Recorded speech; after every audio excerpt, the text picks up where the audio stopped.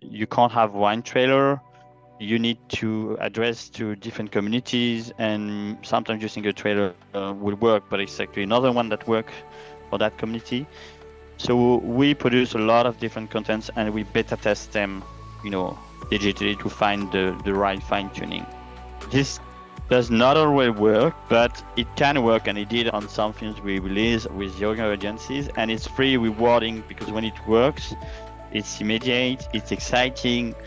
You can adapt to, it's free, it's direct, so you can adapt your strategy, it can grow on, and it's actually very rewarding, exciting to work on such strategies.